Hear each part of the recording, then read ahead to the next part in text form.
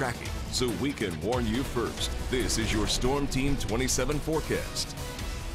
All right, it's not the greatest afternoon. It's going to be cloudy, a little scattered rain too. But the good news is the dew point, the actual measurement of moisture in the air, shows you that it's between 55 and 60. So it's not sticky yet.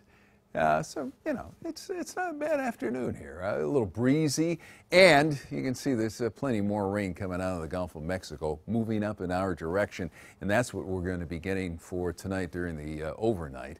For now, we're just getting some light rain that's moving through the Pittsburgh area, and you see some other scattered rain there. That'll keep that chance of some scattered rain in our forecast through the afternoon. Future tracker showing you that around 1 o'clock we're going to see a little more of that scattered rain. Stays with us throughout the afternoon, almost into First News at 5 here. Then we get a bit of a break there around 6 o'clock. Next chance of rain starts to develop around 7:30, continues into 10 o'clock, into First News at 11, and some into the overnight. Yes, throughout the overnight there. And that's why we're thinking today 1/10 to 1/4 of an inch. For tomorrow, probably a 1/2 inch of rain. We'll have that rain during First News this morning. Tapers off a bit, then it's scattered in the afternoon once again. And cooler highs in the mid-60s for tomorrow afternoon before this tapers off on Friday. It looks like just rain Friday morning.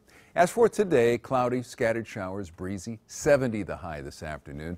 Cloudy, scattered showers tonight and breezy. The temperature drops to 63 at midnight, and tomorrow morning when I roll you out of bed during First News this morning, 56, breezy, cloudy. You saw some of those scattered showers.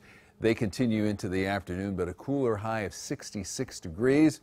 Then we make our way into Friday. Looks like Friday morning we'll have some light rain, but in the afternoon it should dry out, so that gives you a little chance to get some things done outdoors before we hit the Memorial Day weekend. Saturday and Sunday. Nice part is temperatures rise to the 70s.